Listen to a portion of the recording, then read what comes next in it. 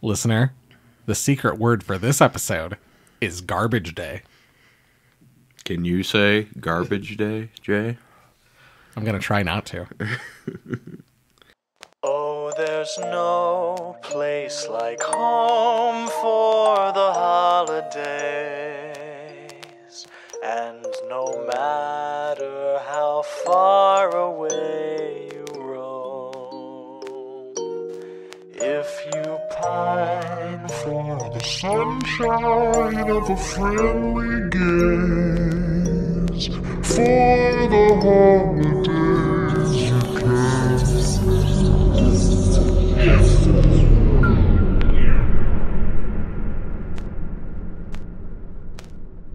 Welcome back to Horror for the Holidays, a Christmas horror movie podcast. I'm Jay Logsden. And I'm Jeff Searcy. Jeff, here we are. It happened. We knew this day was coming. We knew it was coming, and it arrived. We're doing Silent Night, Deadly Night Part 2. Is there anything significant about that movie to us, Jay? Well, not that I can think of off the top of my head, but I would like to point out that if you do have questions about what happens in this movie, because we are going to gloss over a large chunk of it, go see episode 24 of this podcast, Jovial J, editor. Yes, because as people in the know will know, Jay, Silent Night, Deadly Night Part 2 is actually half its own movie and half the repeat of the first movie. My favorite thing is that there are people who are like, I love Silent Night, Deadly Night. I hate Silent Night, Deadly Night Part 2, which whatever, it's fine. You know, people are entitled to hate movies. And then my favorite thing is when someone pops up and they're like, I mean, you clearly like half of Silent Night, Deadly Night Part 2. Yeah, true. Even though they did get rid of your hot young teens. Yeah, oh man, we'll talk about that. We'll talk about that. We'll deck the halls. We'll set the scene for this movie. Like I said, a sequel to 1984's Silent Night, Deadly Night. This was released April 10th, 1987. Ooh, bad release date.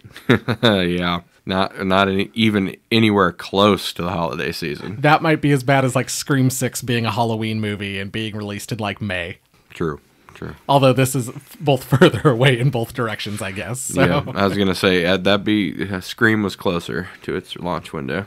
Directed, edited, written, starred as theater patron, re-recording mixer Lee Harry, who may be best known as a producer for movie trailers. I saw like he did like some really big ones. He produced some really big movies. Yeah, it seemed to be his primary focus.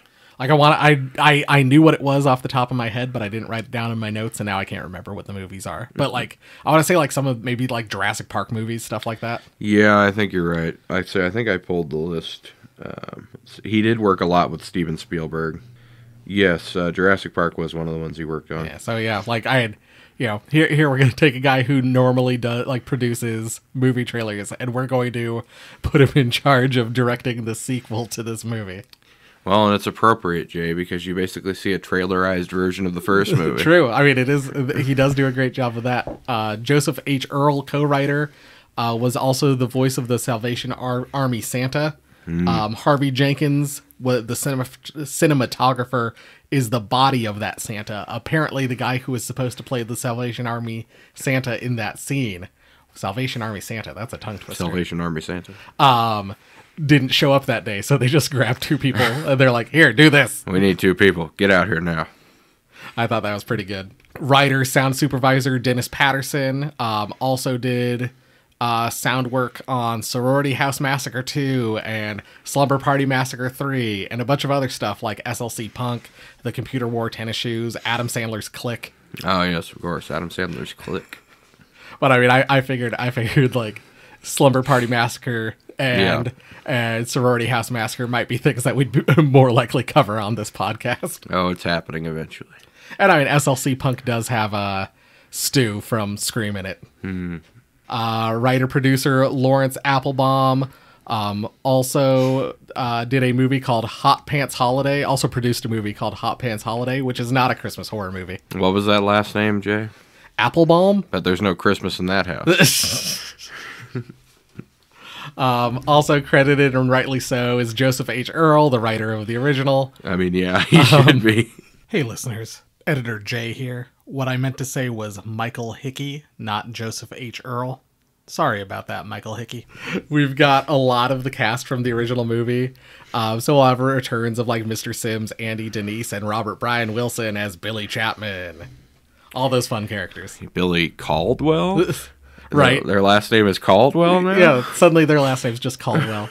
The star of the movie, most famous for his iconically memed line, is Eric Freeman as Ricky Caldwell / Chapman. For whatever reason. Yeah, I was say, what line is that, Jay? Couldn't tell you. I don't have my notes pulled up. Didn't note that, huh? James Newman as Dr. Henry Bloom. My wife thinks that he looks like the dad from Frasier, John Maloney. Fuck off, Doc. Elizabeth Kaitan plays Jennifer, Ricky's love interest. She is also Robin in Friday the 13th 7, Jason versus Carrie. Okay. Which I thought that was probably the most famous thing she did. The New Blood, if you're trying to look that up. No, it's Jason versus Carrie. Well, I mean, that's what it is, yeah, but they weren't legally allowed to call it that. Jean Miller replaces Lillian Chauvin as Mother Superior. We'll talk about that when she shows up. Naughty. Janice Carlsberg and Jer Turner replace our hot young teens fucking in the orphanage from the original movie. Damn. I don't know why they did it, because all the other scenes are pretty much shot for shot the same. They just replaced these two people. If you want to see what we're talking about, go out to our TikTok account at horror4holidays, and watch like the first TikTok we ever put out. Yep. It's literally showing the two scenes and why they are different people. And I cannot find a reason why. This is an issue that is very near and dear to Jay's heart. He will literally scream out what happened to my hot young teens every time he sees it. I mean, these people are noticeably less attractive and older. It's true. Budget of $250,000 according to Wikipedia, but $100,000 listed on IMDb. I assume the $250,000 is the combined total of both movies. Well, the $250,000 I think was the advertising budget added to the movie's budget. Okay. Because I read, from what I could gather, it did not break even. It made about $150,000. Yep. And so that's why the sequels degrade in quality even more than this one. Or are better. I don't know. It depends on your perspective. It depends on your perspective, I suppose. Filmed in California, which would explain why it looks awfully green and unsnowy from December 24th. Unlike the original, which is very snowy, because I think it's supposed to be Utah or whatever. Yeah. Written over a weekend and shot in 7 days. Well, geez, I could have never guessed that. Pretty impressive.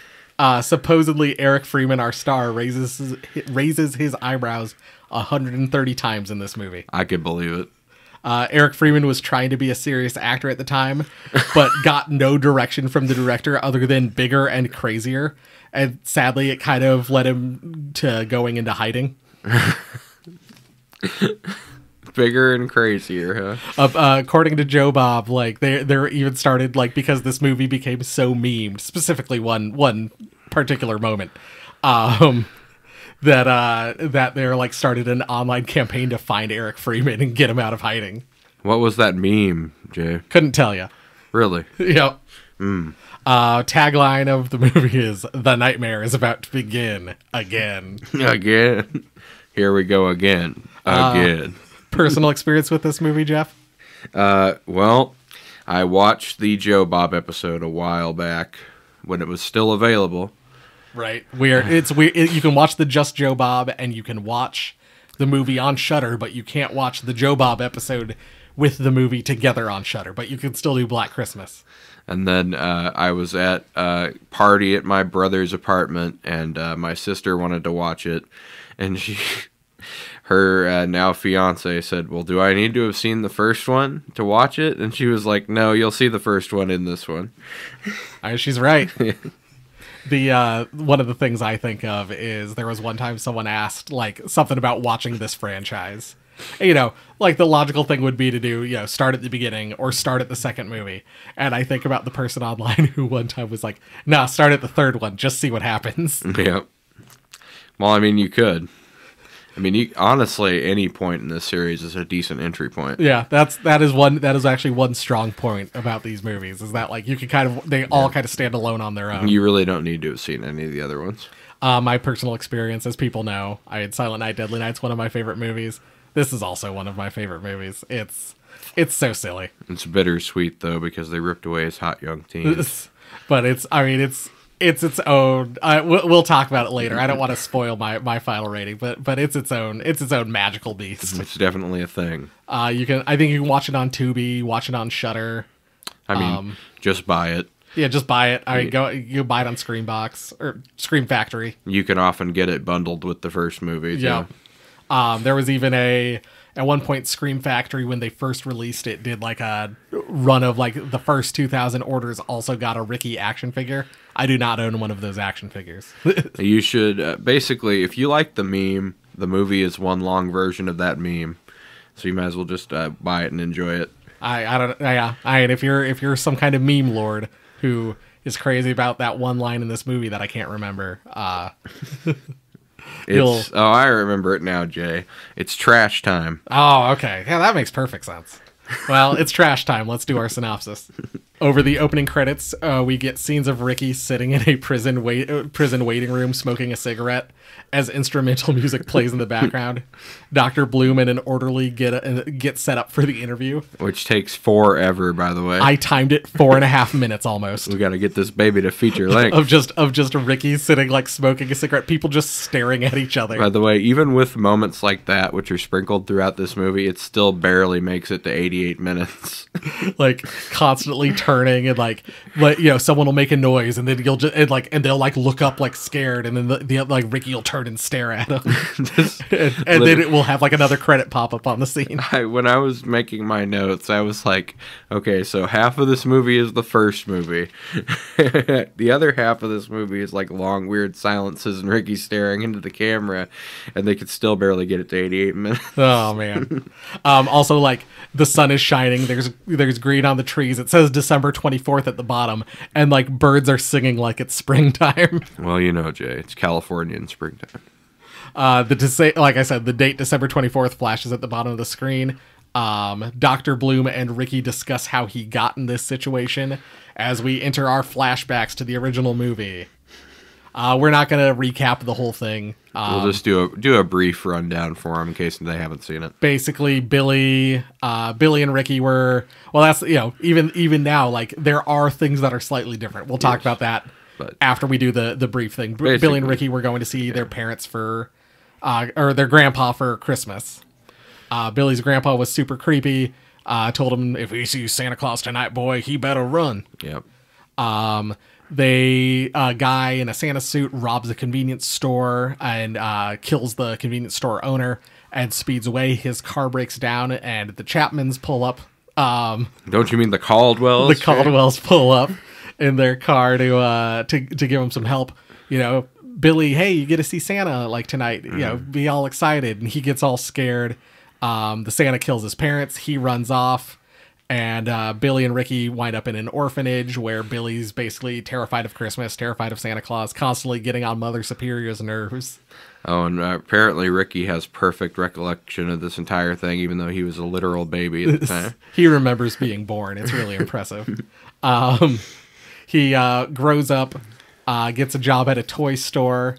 Which is a terrible idea if you hate Christmas. And then winds up being convinced to be the store Santa.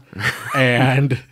does that killing spree. Yeah, goes crazy, goes on a killing spree, murders. I think I counted 8 people on his way from Ira's Toys back to the orphanage, where he tries to kill Mother Superior. Right at the end, he gets thwarted and shot by the sheriff, and Sister Margaret also arrived because she's trying to help him. And he looks up, says, "It's okay, kids, Santa Claus is dead," as his axe lays on the ground in front of Ricky. And then Ricky kind of looks up and he says, "Naughty," and that's the end of the original movie. Yep. He kills 8 people, but he causes the death of 9, which will be another point of contention because the deaf father who gets shot in this one for being in a Santa suit is now the deaf who? The deaf janitor. Oh, okay.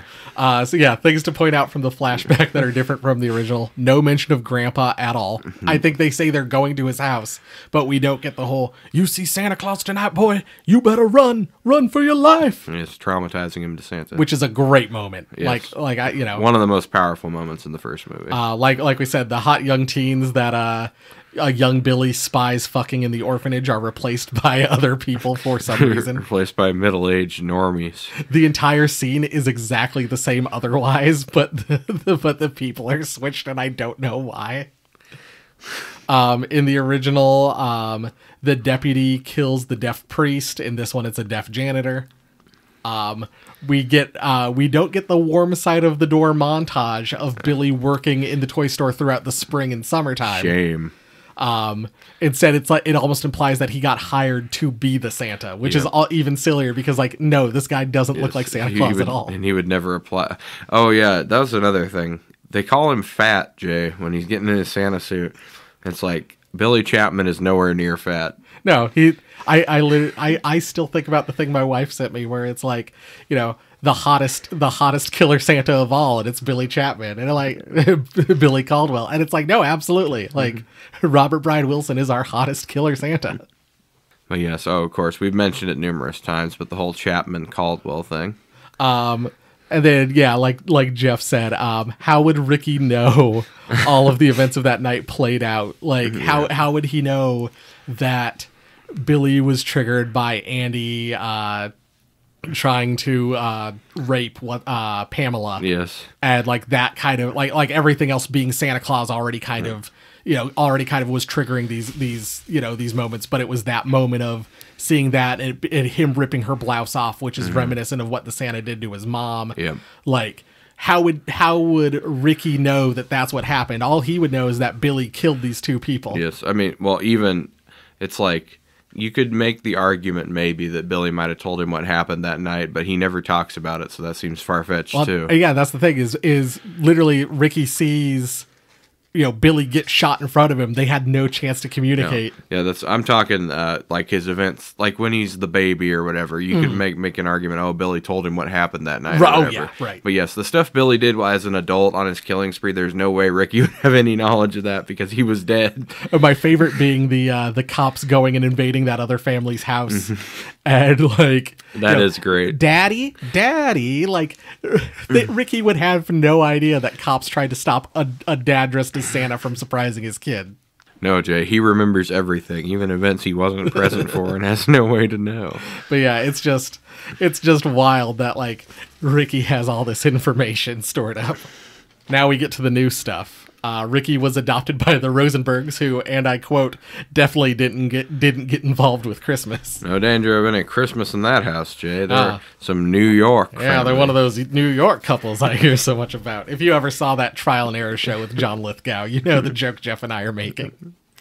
I need me a New York lawyer. I need one of those New York lawyers as he strokes his nose. Ricky sees some nuns and it makes him kind of freak out. Almost like dramatic Amityville Exorcist Omen music kind of plays when he sees the nuns. And you know what the funniest part of the whole thing is? They duck into a shop while his mom is looking, and then they come back out and it goes back to slow motion and back to dramatic music. And then they go into another store and like a guy like throws like a red blanket over a chair, and like Ricky sees it being, you know, riddled with bullets, like just like the Santa Claus, just like his brother in front of him. Naughty. It must be said at this point, like the Rosenbergs are kind of worried about Ricky, and it does seem like they genuinely care about him. Like, I think the dad's like, he's my son. I want to know what's wrong with him. Like, yeah, no, it seems like he did find a good home. Like, I thought that was like kind of a really sweet moment that stuck out to me. At age 17, Ricky's adopted dad dies, and feeling alone in the world, he likes to go for walks by himself. I like to walk dramatically on the back streets, Jay. He sees a couple having a picnic. The man tries to rape the woman and rips her blouse off, which makes him think back to his mom, a thing he never saw. And also to Billy with Andy and Pamela, another thing he didn't see. No, Jay, he remembers everything. And so, like, the guy kind of storms off, And That's why when we get to the naughty list, I'm going to argue that he's actually a supernatural entity, Jay, because he has knowledge of things he couldn't possibly know. he storms off to get a beer from his truck, and when he like walks past the front, Ricky's now just sitting in the driver's seat, starts up the Jeep, and then drives over him, reverses, drives back the other way, Drives over him a ridiculous number of I want to times. say it's like 3 or 4 times, and we see like his hand kind of twitching. And unlike in the original movie, the girl is like thankful that Ricky killed Yes, her asshole boyfriend. Yep. Which also is that never made sense to me in the first movie. but Why whatever. Pamela's so mad at him for Yeah. killing? Yeah, it's very strange. 18-year-old Ricky, now played by Eric Freeman, is working washing dishes because like the doctor's like, no, I went to college, and Ricky's like, lucky. I never got to go to college. I had to get a job. A job. Just a shout out to Eric Freeman's line delivery in this movie. He sees a guy getting worked over by a loan shark named Rocco, who has very goofy facial The expressions. best character in the movie, Jay. I mean, you love him. Rocco the loan shark. I actually enjoy this, so I hope you don't pay on Monday. Yeah, I'll pay on Monday. And like, but yeah, just has some of the absolute goofiest facial expressions you'll ever see. Like, Rocco wipes his face with a red handkerchief. Remember red? Oh God, red. Billy saw red all the time. It never triggered him except in that one specific instance. Also, that the color of red, that color that's everywhere. Yeah, I was gonna say it. It's like Ricky would literally be seeing it every day too. Ricky runs him through with an umbrella that he then opens, and then as he walks away after Rocco's been killed with this umbrella, it starts raining. Such a silly scene. Yeah, yet another thing that makes me think he must be some kind of supernatural entity, Jay. He knew the weather was going to change. Dr. Bloom then asks Ricky about Jennifer, a person Ricky says is the only person he ever cared about. And we get a meet cute scene where literally they met. He was backing up on his motorcycle, and she runs into him with her car. And then he looks all mad and he looks all perturbed. She gets out, never says sorry, never says, I didn't see you, just kind of smiling and laughing. And then he just smiles at her. I hit you and almost killed you, you dumbass. We then get a long, like, extended montage of them riding the motorcycle through, like, the hills of California and then fucking in profile. It's a dating relationship montage. They go to the movies, and we get a clip of the killer Santa from the original movie robbing the convenience store because, according to Jennifer, it's about a guy who dresses up like Santa Claus and kills people, to which Ricky responds, what? What? Oh, good heavens. One of Eric Freeman's best line deliveries in the whole movie is like, what? What? There's a heckler in the audience who calls Ricky an F slur, even though Ricky is the one sitting there with a girl, and the heckler in the audience is sitting there with a guy. He commits the biggest sin of all, Jay. He talks during the movie. Yep. It's disgusting. It's the couple that brought the baby to Thanksgiving all over again. And also, in addition to talking during the movie, so he's talking, his friend is like slumped down in his seat next to him, embarrassed, and he turns to him and just throws a handful of popcorn in his face. And then I love after he insults Ricky, Ricky's girlfriend's like, well, we both know that's not true. So then Ricky gets up. He's like, I'll take care of this. And I love that you get the only scenes you get from of the movie playing are those scenes from the original Silent Night, Deadly Night. The rest of it is dialogue that doesn't match anything that's going on. There's literally a thing where they're talking about like priests.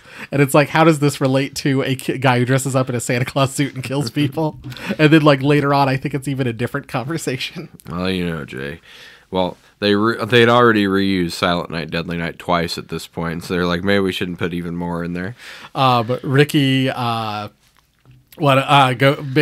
the guy at one point is like, I know what's going to happen. They're going to go down to the basement alone without a flashlight. And like they do a thing where like the camera kind of like follows the obnoxious dude in the theater. And he's like talking to his friend really loudly, like, oh, I know what's going to happen next. And then it pans back a third time. His friend's gone. And he's talking right to like Eric Freeman's chest.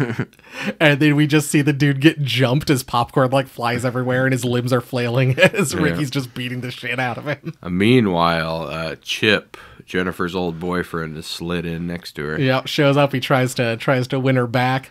At one point, Jennifer's like, "Oh, you're on the clock," and he's like, "Roxanne, oh, she's just keeping me warm till you want me back, baby." And then she's like, "Meter's running, Chip, or are you using your credit card this time?"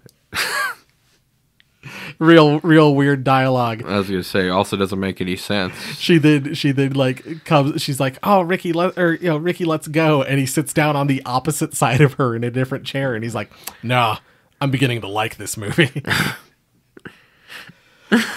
Later, Ricky and Jennifer go for a walk, and they run into Chip. Chip insults Jennifer and Ricky. Basically like, and basically he's like, "Oh, she loves you. Yeah, that's what she said to me in the back of my car." Like, blah, blah, blah. Oh, can we also point out the fact that Chip, he gets electrocuted by jumper cables. Why does he have a set of jumper cables and no other car there to jump his car? I have no idea. What is he doing with those jumper cables? Ricky grabs Chip. Oh, Chip puts on sunglasses because it's important for this scene. He's literally talking to Ricky and puts on sunglasses because Ricky grabs him by the throat and like it shoves him down to the hood of the car, hooks up the jumper cables to like his molars and then turns them on, and he gets electrocuted so much his eyeballs explode out of his sunglasses. Quality scene. Looks really good. Jennifer gets angry at Ricky for this, and he flashes back to Mother Superior and then he yells "punish" before strangling her with the antenna of Chip's car. Punish. I think what triggers him the most is when she's like, "I hate you, Ricky." Yeah. You're a monster, maybe, is even a thing. Real Anakin Skywalker shit. And then a cop who just happened to like watch this whole thing go down. He's like, "Don't do it, boy!" And like, there's 2 dead bodies. It seems like he could have probably stopped this sooner. He definitely could have. He could have just shot him when he came towards him. But instead, he waited for Ricky to kill 2 people before intervening. He goes to handcuff Ricky. Ricky just grabs his gun and makes him shoot himself with it. Then he goes on some kind of shooting spree. Yeah, Ricky now has a gun. Which, I mean, I wish Billy would have thought of that. And he goes through the neighborhood. He kills a guy who's literally who just steps aside. He's like, "What the fuck's all that noise?" And Ricky just shoots the dude. That's a great one. And then there's just a guy who's taking out his trash cans. That guy gets killed. Oh, but you forgot when Ricky sees him taking out the trash, he's like, "Ha ha ha ha! It's trash day." Huh? He's like, "It's garbage receptacle time." Oh yeah, that's true. A little girl on a bike runs into Ricky, says sorry, and he just lets her live, which is kind of reminiscent of the little girl that Billy lets live in the original. Well, and you see a little bit of Ricky's humanity earlier on too, because he does seem genuinely sad about his adopted dad's death. Yeah, he then shoots at a car driving towards him. And in one scene, the actor who was the stuntman at the time literally narrowly avoids getting hit by the car as it's coming towards him. Like, takes a step to the side, and it maybe missed him by like 8 inches. Yep, them's the brakes. And then the car lands on the ground and then just explodes and bursts into flames. That's just what they do, Jay. Ricky then continues to like wander through the neighborhood, and pulls out the gun. There's these cops standing there like, "Don't do it. We'll shoot. Don't do it." Drop the gun. And Ricky like goes to turn the gun on himself. Once again, this guy just killed a bunch of people. Just shoot him. Like, yeah, you could have easily just shot him. And instead, he turns the gun on himself. "Don't do it. You have too much to live for." Pulls the trigger. Nothing happens because he's out of bullets. It flashes into the interview room and he's like, "No more bullets. No more bullets." And he says bullets the weirdest way I've ever heard. Bullets. And then Ricky like walks out of the room and he's like, "This is my life, huh?" And he like sets down the he walks walks towards the door as Dr. Bloom's been strangled with the reel-to-reel tape. Mm-hmm. We hear like the door open and we hear 2 different orderlies like yell for help as Ricky escapes, and the tape on the Reel to reel just keeps spinning. Spinning, yeah, because it's not hooked up to the other reel. Apparently 6 hours have passed. And, really? That seems odd that no one would have noticed him gone in 6 hours. Sister Mary and the police lieutenant are now sitting in the room trying to figure out where he went and what happened in this scene. And Sister Mary's like, well, I don't know where he could have gone.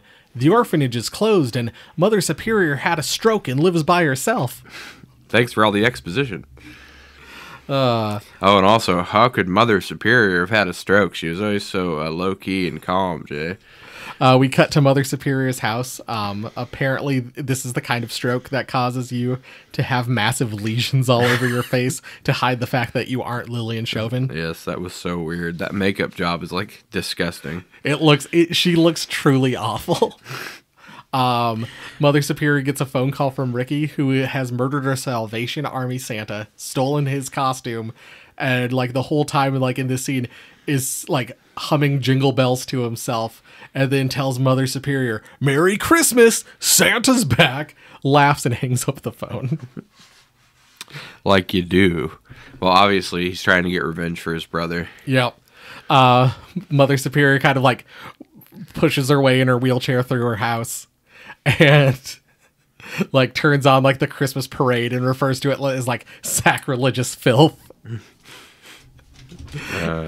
And then Ricky axes his way through her door, which the house number is 666, which is a nice touch. Yeah, I do like that. He chases this woman in a wheelchair through her house in a very like extended Scooby-Doo-esque like chase scene. This thing makes absolutely no sense. She literally she gets out of her wheelchair at the top of the stairs, throws herself down the stairs, and then somehow has her wheelchair again at the bottom of the stairs. Like lands in another wheelchair. It's amazing. Because like this whole time, Ricky's trying to get his axe out of the seat of the wheelchair. Well, and you know how people in wheelchairs don't move that quickly. He can't catch her leaving her bedroom and getting to the stairs in the first place. She gets a knife and she kind of like starts taunting Ricky about like how like he's naughty and he needs to take his punishment and blah blah blah blah blah. Ricky walks in the room behind her through the kitchen and like says naughty this as he raises his axe, and then we cut to the police cars approaching the like speeding up to the house. Sister Mary's running in to see what's going on. Sister Mary and the lieutenant run in. They see Mother Superior sitting at a table like in her wheelchair.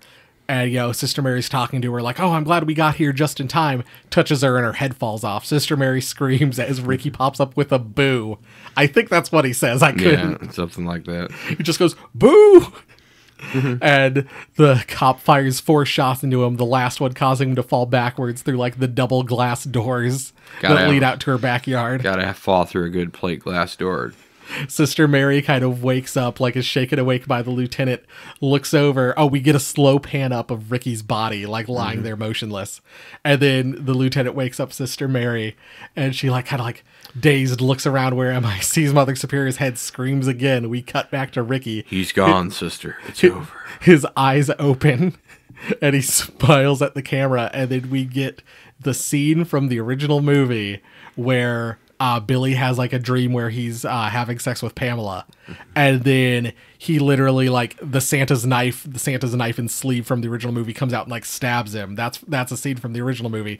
They just take the scene of the Santa's knife stabbing towards the screen, and that's what we have our end credits roll over. Perfect. It's a perfect movie. No notes. 10 out of 10. Yep. 11 out of 10. Yeah. I mean, yeah, it's a great movie, and they added even more great stuff to it. Well, where do you want to start with our minutia? I don't know. We could skip right to our trash day segment if you wanted. I don't know what you're talking about. We have a mailbag segment that we do on every episode. Yeah, we call it like trash time or whatever. I don't know what you're talking about. Let's start with Christmas wrapping, costumes, etc. Oh, all right, I guess.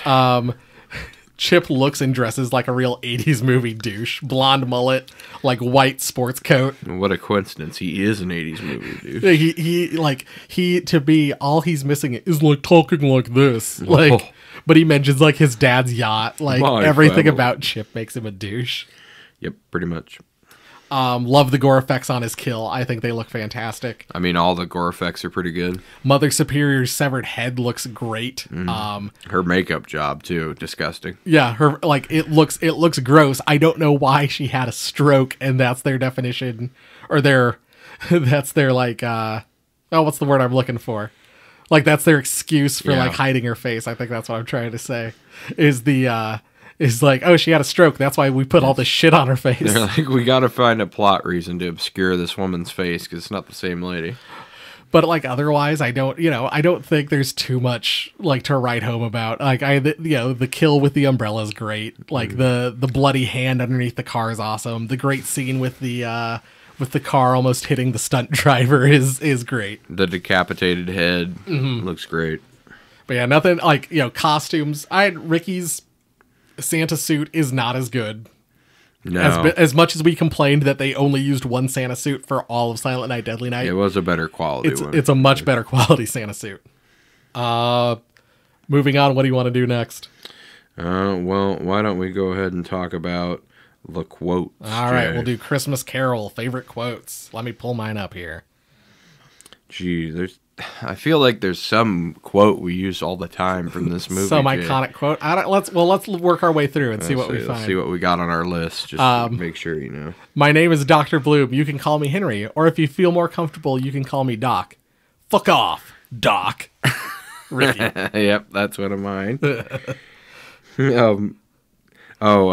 The thing where they break down in front of after he electrocutes Chip. And she's like, I hate you, Ricky. I hate you. And he just looks at her all serious and goes, punish! And Jennifer gulps. She literally goes, oh, uh-oh. When Ricky's talking about his parents getting killed by the Santa, he goes, it was him, Jolly Saint Nick, with a knife in his hand. Oh, here's one of my favorite nonsensical exchanges to stall for time between Dr. Bloom and Ricky. I'm not one for games, Ricky. I'm a professional. My time is very valuable. Oh, and mine isn't? Your time is running out, son. I'm your last chance. Oh, yeah? Yeah. Well, that makes you think you can bullshit your way into my head like every other pencil neck piece of shit? My favorite thing too is like, Ricky, no, you're in prison. Your time is not valuable. Exactly. As Billy is getting spanked in the flashback, Ricky's kind of like standing there also getting spanked, and it keeps cutting in with, she was naughty. Another exchange between Ricky and Dr. Bloom addressing the fact that he couldn't possibly remember any of the stuff he's quote-unquote remembering. That bastard. He left us out there to die, in reference to the Santa who killed their parents. Now, that was long ago. How could you possibly remember all that, Ricky? Because I was there. You know, I don't like your attitude, Blue. Like, literally just saying, don't question it. Don't read too much into this. You're not supposed to look too much into what happens in this movie. It's not going to make any sense if you think about it even for a second. Another... When Ricky's talking about Billy getting punished for after punching the Santa that shows up at the orphanage when they were younger, Ricky says, no one heard him screaming, but I did. Well, then someone heard him screaming. It can't be no one. Yeah, exactly. I think I found the quote that we used, Jay. All right, what is it? Ricky sees a man carrying a garbage can to the street, and when he shoots him, he says, "It's Garbin time." Oh yeah, it's Garbin time. It's where it's Morbin time. I can't believe we didn't think of it earlier. Yeah, obviously it's the Garbin time segment. Red car when Ricky is telling Dr. Bloom about the attempted rape, and he's seeing the red Jeep. Dr. Bloom is written in big letters, like red car, and Ricky goes, "Red car, good point." Another exchange. Basically, I loved all the exchanges between Ricky and the doctor, even though they made absolutely no sense. But this is and it's a little follow up to the "fuck off, Doc" from earlier. He's like, "You're really starting to get to me, Doc. Then tell me about Jennifer. Eat shit." I have that one too. Tell me about Jennifer. Eat shit. And then literally immediately goes afterwards. Jennifer, she was the only person I cared about. Like, he immediately changes his tune, like, from one scene from like 1 minute to the next. I got, when he shoots the car coming at him during the ending shooting montage, it flips over and explodes, and he's like, bingo. It's like, what? Oh, I don't think Mother Superior had a stroke. I think Ricky did. The Merry Christmas, Santa's back. Ricky and Chip is my final quote. Ricky's like, that's enough. Chip's like, oh, it speaks. Ricky's like, I said that's enough. And Chip's like, listen, bud, that's what she said when I fucked her brains out in the back seat of Old Red here. Oh, man. Also, I think you might be doing it wrong if she's like, that's enough. Yeah. Yeah, maybe Chip's bad at sex. I think certainly what I did learn from these two movies is there are a lot of guys in like these two movies with issues with consent. Yeah. It's a reoccurring theme in these movies. Let's move on to Christmas spirit. How Christmassy is the movie? How Christmassy are the kills? Well, the kills are mildly Christmassy, I would say. Because in some of them, he's dressed as Santa. But, one of them, he's dressed as Santa. Well, there's the flashback ones, I guess, of Billy doing it, too. But yeah, I would say low Christmas level on the kills. And Christmas in the movie, medium, I guess. Like, other than the stuff from the original movie, there isn't much Christmassy till, like, the end when Ricky escapes on December 24th. Yeah. Because, like, he escapes, there's a phone booth. And, like, when we hear him murdering the Salvation Army Santa, there's, like, some Christmas decorations in the background. Mm-hmm. And then, like, there's a couple Christmas decorations at Mother Superior's house. Yeah. And that's it. And there's, like, a little robot Santa playing, like, Jingle Bells or something that Ricky hits with his axe. The kills, Ricky dresses as a Santa, or in a Santa suit, and uses an axe to kill one person as he chases Mother Superior around her house. Yep. So, I mean, that's Christmassy, but, like, the rest of the stuff takes place, like, at all times of the year and is not at all Christmassy. No, the bulk of the Christmas capacity of this movie, I would say, is in the flashbacks to the original. Oh, man. But, yes, if you took the new parts, which is, I don't know, probably about 30 minutes worth of actual new stuff. I want to say maybe about 40, but yeah, I think there's a little more. I think there's a little more new movie than there is old movie. That part's not Christmassy at all. I would say. Up until the very end. I would say maybe like the last couple scenes. Broken bulb, brilliant bulb. One thing you would fix. One thing you want to shout out.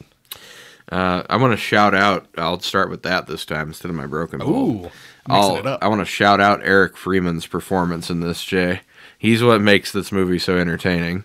Otherwise, it would just be a horrible slog. And I mean, in some points, it still is, especially when they're doing flashbacks to the movie you've already seen. But no, he really makes it, especially his long conversation with the doctor that's like the first 2/3 of the movie. All those points where he cuts in are just like, it's so entertaining and so ridiculous at the same time. It's kind of like that blood beat effect. You're wondering what the hell's going on and why they decided to even make this movie. And what a blood beat is. Yes, and you're wondering what a Silent Night, Deadly Night is in this movie. But no, I really enjoyed his performance in this. I think that's honestly the only reason to watch it, really. My brilliant bulb. I echo that. My brilliant bulb, since we're going out of order. For such a low budget, like, the effects aren't bad. It's competently shot. The stunt guy almost gets hit by a car while dangerous is a great looking scene. No, it is. I will give it that too. It is a movie. Clearly some care went into this. I mean, if you take the production value of this versus, say, like a Blood Beat, like I just referenced, it's like way, way above. Or a Krampus the Christmas Devil. Oh God, don't even. That's not a movie, Jay. That never happened. That's a shared hallucination that you and I had. Yeah, hopefully we don't have to share the next hallucination for a long time. So, broken bulb, one thing you would fix? The main thing I would fix is give Ricky more of his own story. Don't rely so much on Billy's story building all of his like motivations and like his character flaws. Because he's basically just Billy again. Like, God, we wish we didn't kill Billy in that first movie so we could have done a sequel. That's basically what this movie feels like. My broken bulb is initially I wanted to say like script, director, but if I say those things, this movie isn't the movie that it is. And so like I want to say like more Christmas stuff. Like make it more apparent that it's Christmas time. Yeah, no, that could work too. Like it's a tiny thing, but like, you change one of those big things and I think it completely changes the movie. No, it could have changed quite a bit, but yeah, just for me, it's just relying too much on making Ricky just like a continuation of Billy. Anything else you want to bring up before we get into our final rating? I mean, just you mentioned it once before when we were talking about costumes and stuff, but the gore effects, I think that team did a really good job, especially on Mother Superior's disturbing, disgusting makeup. All right, so let's get into our final ranking. Every episode of Horror for the Holidays, we rank our Christmas horror movie on one of three categories. Is it seasonally scary? Is it ho-ho-ho hilarious? Or is it you'll be sorry? Jeff? It's ho-ho-ho hilarious. I don't think that should be a surprise to anybody with how much we've been laughing recounting the events of this movie. But yeah, it's one you won't regret watching, but it's one you should not take too seriously. If you're going into this thinking it's the same kind of movie as Silent Night, Deadly Night, I think you're going to be disappointed, which is what I think happens to a lot of people. It's like it does not match the tone of the first movie at all. And I think I haven't seen all the other entries, but I'm pretty sure that unevenness in tone continues. It pretty much does. Yeah. But yeah, if you're expecting something like Silent Night, Deadly Night, you're not going to get it. But if you want like an enjoyable movie to sit down and watch, like especially like with friends or the Joe Bob commentary on it's pretty good too. Now the remaining four movies, the three, Better Watch Out, Initiation, and Toymaker, and then the Silent Night, Deadly Night remake just titled Silent Night, all like are wildly different. Like, and then it kind of all comes around at the end with the remake where it kind of goes back to a Killer Santa. But the next three movies are just all dramatically different movies. Yeah, no, I would recommend it. No, I think this would be like a great movie for like renting out a theater and like getting a bunch of friends to watch it, and just a Rocky Horror Picture Show type thing where people just have fun like screaming all the lines and stuff like that. There's one. I know we figured out it was Garbin time, but I swear we could have had like a Garbin time segment or something. Oh, I don't know. We'll get there. This is crazy. My final ranking is also ho hilarious. This is a Christmas horror classic. To me, this is the definition of so bad it's good. It steals the entire first half of the movie and still finds a way to actually be entertaining, and that's in a large part to Eric Freeman's performance being just so fun to watch and so fun to listen to. His line deliveries are amazing. Yeah. His facial expressions are just wild. Like he's so much fun. He really carries this. If he hadn't done this performance in this exact way, this would have been a You'll Be Sorry for me. No, like a different actor wouldn't have given us this iconic performance. And while it sounds like he was like rather embarrassed with the whole thing and was embarrassed with this movie, I'm glad he's kind of come to a point in his life where he can laugh about it and be celebrated by people who actually enjoy this movie and find this movie fun. And he is the star of that, and he's the reason for it. And that alone it's ho hilarious. I don't think he should be embarrassed about it at all. I don't think most actors couldn't pull off what he pulled off in this movie. If they're trying to act like over the top, it doesn't usually work out. They come off as like inauthentic, but he seems to be genuinely crazy. No, I read a thing where I think they had interviewed like two actors. Like it was down to Eric Freeman and someone else. And like by all accounts, maybe the other guy was a better actor, but Eric Freeman was just so crazy that they were like, we got to go with that guy. But like, no, that better actor probably wouldn't have made as good a movie. No. Well, and I mean, I don't get the big thing with people like, oh, he's overacting. It's a huge performance. It's way too big for this movie. And it's like, oh, you mean like everything that Nicolas Cage does that everybody's so in love with? Not the beast. Well, what do you call it from when we were talking about Anna and the Apocalypse? The chewing the scenery, like Eric Freeman overacts, but he's not I don't think it's like he's going above and beyond. He's just kind of doing what he was told. Well, yeah, and I mean, it's like chewing the scenery and overacting have never been considered like a bad thing to do. Because it's like, well, I can think of two examples. I already mentioned Nicolas Cage, Willem Dafoe. Yep. People love him, and he does the exact same thing. Look at his Norman Osborn performance in Spider-Man. No, yeah, those are great. I mean, he's the same, even the same kind of crazy character that Eric Freeman's playing in this. Maybe that's the only person who could have done as good a job. Yeah, a remake with Willem Dafoe would be insane. All right, we'll put all of our money towards remaking Silent Night, Deadly Night 2 and replacing Eric Freeman with Willem Dafoe. Let's combine our money. I have $5. All right, we've got $6. Yes. All right, well, let's move on to our naughty list. And we'll take Billy, put him on our naughty list, rank him a bunch amongst all the other Ricky. and It's a completely different character. Ricky Caldwell. Not Billy Chapman. Or Ricky Chapman. Not Billy Caldwell. Not Ricky. Wait, I'm confused now. We'll take Ricky and we'll put him on our naughty list amongst our other villains. What do you think? He's got to be near the top. He's a supernatural entity who has memories of things he's never done, seemingly knows events that happened across town when he was like 5 years old.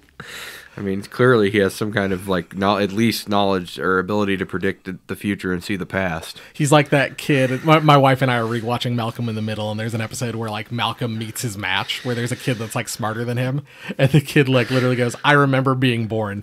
Like he's that smart. That's Ricky. I was thinking, initially I was like, well, we gotta, I'm like, this movie's so goofy, we gotta put him below Billy. But then I was thinking about it, I was like, Billy only kills 8 people and fails to kill Mother Superior. Ricky kills at least 11, if not more. The 2 guys in the theater, I assume Ricky killed both the theater heckler and his friend, but maybe he just beat him up. Well, the people he killed before he met Jennifer. And then then when he escapes, he kills Dr. Bloom, and then we hear 2 orderlies like yelling for help. But there's 2 distinct voices. But like, did he kill him or did he like incapacitate him? I assume he killed him, so I assume it's at least 15. I'm guessing he killed him because he doesn't leave anybody else alive except the little girl. And one of those people is Mother Superior, the person his brother failed to kill. Yep. No, I mean, if we're going straight by like deadliness as a killer, then yeah, he's better than Billy. I mean, he uses a gun. That puts him above Billy. Do you want to? Well, where do you want to put him if we're ranking kind of supernatural killers? Like, well, I'd put him probably the lowest of the supernatural killers if we're saying he has supernatural powers. I was gonna say he doesn't have the ability like Michael Myers to just appear wherever he needs to be. Right. But no, I don't think we need to make him supernatural. I would just say he's probably above Billy, but he's still below like our peak natural Santa. I think is still 4 Birds Santa. I agree, because he has no magic powers really, but he's like just like peak human fitness. I think he's below that definitely. Yeah, I agree. I completely agree. We'll put him right around there. So yeah, let's move on to a segment where we open our mailbag and read mail. Trash time. It's Garbin time. It is Garbin time, Jay. Maybe we could do a It's Garbin time campaign to get them to re-release this movie in the theaters. Yeah, we'll see how much money we can cost Sony again by getting them to re-release a movie. It's Garbin time. So not directly an email. I was talking to my buddy Kyle about some about kind of horror movie questions and stuff like that. And he was like, hey, and we were just kind of going back and forth, and he sent me like a couple. So the next couple weeks, if we don't get other emails, we'll kind of go through these. But one that he sent, what one scene completely derailed a horror movie you were enjoying up till that point? I'll have to think about that one. Do you have yours? So the one that immediately leapt to mind, and while we're talking about this, I am going to open up the Joe Bob cooler. Oh boy, there's more stuff in there. Because we got black and white Oreos, and we got Oreo Space Dunks. Oh boy. So we're going to try these also on the podcast. But the one scene that leapt out to me, the first thing I thought of, was Darkness Falls. I think that movie's pretty creepy overall. I really enjoy Darkness Falls, and like it's kind of a movie that I still think about to this day. Like it's that kind of movie. But the very end where literally like he's in the lighthouse, he lights his fist on fire, and then he just goes, "I can see you, bitch," and punches her in the face, completely ruins the rest of the movie for me. So I think that was the first one I thought of. I'm sure there's others, but like that was the one where I went like, oh yeah, like that goofy line kind of ruins that whole fun movie. I really am trying to think. Let's see what. So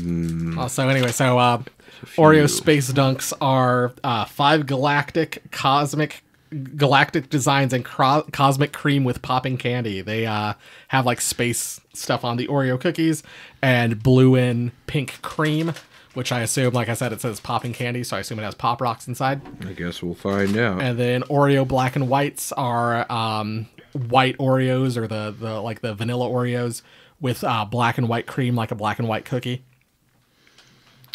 Let's try them. There's one, I'm trying to remember the name of the movie. I mean, I don't want to use it as mine, but one of the ones I thought of was the first time I saw one of the CGI forms of the clown and the first part of the It remake. That really took me out of that movie. No, some of those are really, really bad. That is actually a great answer. Like the CGI in both movies, but especially in part one. When he bites off the brother's arm, like, looks so terrible. The CGI on the leper's face, the old soldier's face, looks bad, and then the CGI of like the woman playing the clarinet or whatever also looks fucking terrible. Yeah, no, I say that sprang to mind. Oh no, I remember what it was. The 2006 remake of The Omen. It's almost a shot-for-shot remake of the original, but they do one thing differently. They do a different devil reveal, and the devil looks so ridiculous that I couldn't take the movie seriously after that. It's like, if you ever seen it? I don't believe I have. It's a guy, basically it's just a guy in a red hood with like a skull mask on, and it's like, after they showed me that, I could not take any of the movie seriously at all. Oreo Black and White cookie is pretty good. But no, back to It. Also, It Chapter 2 has the giant lumberjack. Yeah, that thing looks fucking silly too. It looks terrible. The Space Dunk, I think, is pretty good. And then I also just had one. You've actually heard me talk about these. That does look very silly. No, you heard me talk about these. A big complaint of mine is the Conjuring movies, the Conjuring universe. Oh yeah, and I know what you're gonna say.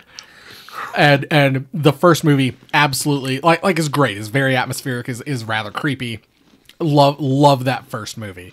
The second, starting after that, like when we get each one, and I've not seen all of the Conjuring universe movies, but there's a scene in each one that just completely takes me out of it. And they all happen at different points. Annabelle creation, it's when you see the Annabelle doll, or like the Annabelle demon in the barn. Like, it looks so fucking stupid.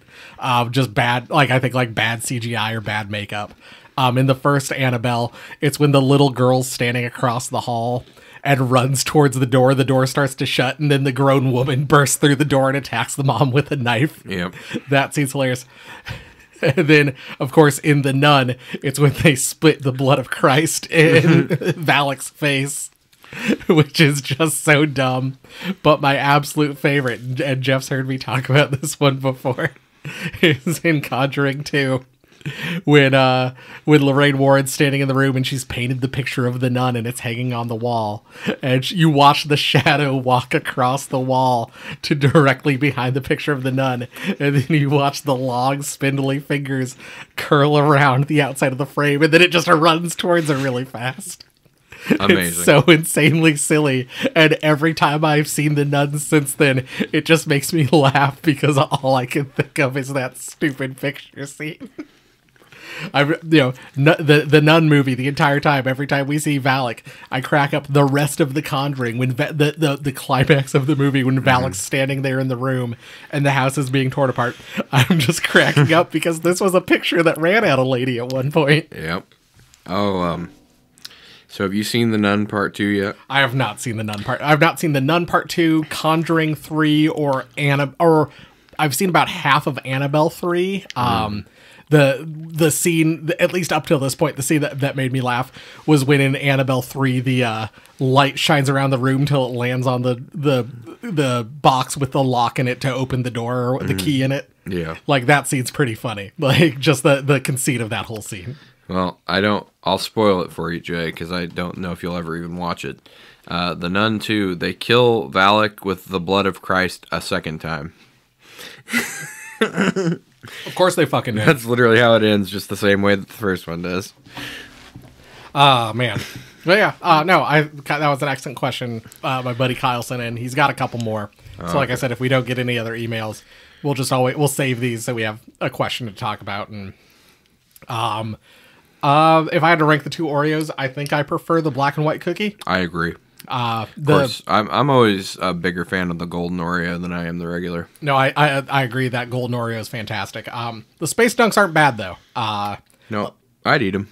Yeah, they're pretty cool, and they taste good. My kids will devour these, but when they get out of school, and there won't be any left. So I'm glad we at least got to try these before they were gone. Your kids go to school, Jay? I thought you were in queue with me. But no, thanks for listening. If you want to send us an email for our Garbage Day segment. What? God damn it. Garbage Day, Jay. I thought we weren't going to mention Garbage Day in this episode.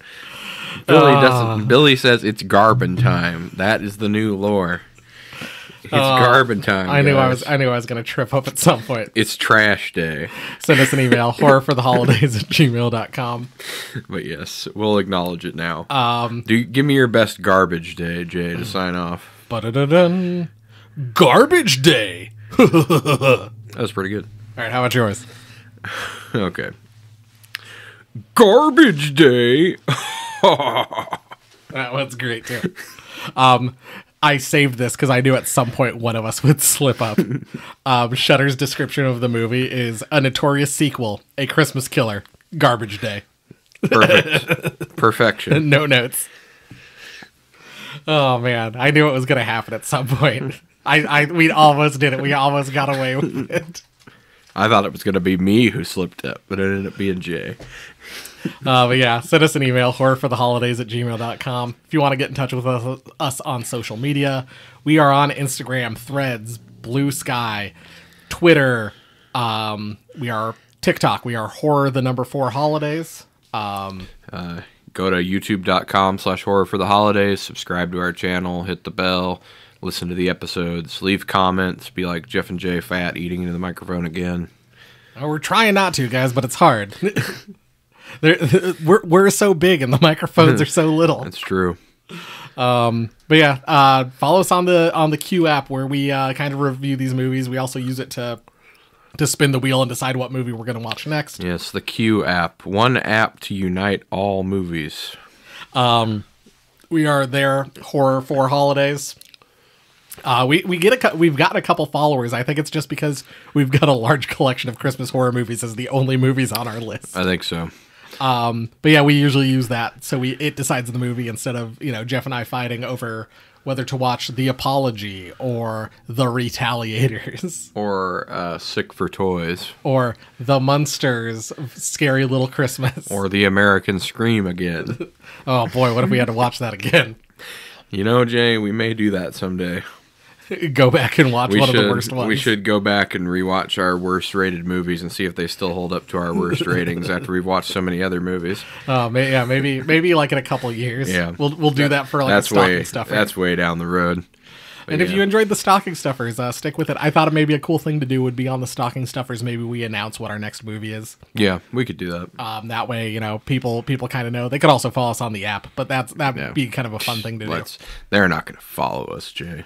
Although, yes, subscribe to us on your podcatcher of choice. Download our episodes. Give us ratings. We've been getting a lot more downloads lately. And tell a friend. You know, that's I do think that is the best way to spread word about a podcast, something you like. You know, one of your friends is going to be more likely to listen to something than just leaving a review on the internet. True. The reviews certainly help us, and they help get the word out. But, you know, if you're like, hey, I really like this podcast, you know, Matt, you know, writing in Rue Morgue saying, hey, I was on this podcast and had fun. And then, you know, Spencer, our listener, you know, read that thing and went, I'm going to listen, and has now apparently listened to every single episode and, you know, is our number one fan. Yep. Spencer, number one fan. If you want to dethrone him, get to watching. But yeah, other than that, thanks. We'll see you again next week with another stocking stuffer. We'll reveal that when the time comes. The time will come, Jay. And it'll be Garbin time. Other than that, thanks for listening. Goodbye. Bye.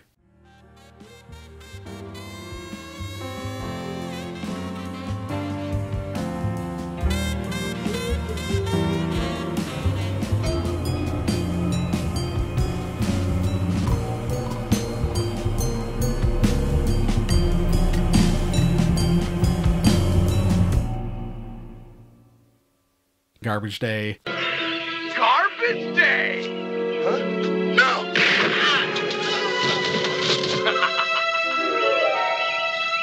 Garbage day. Garbage day.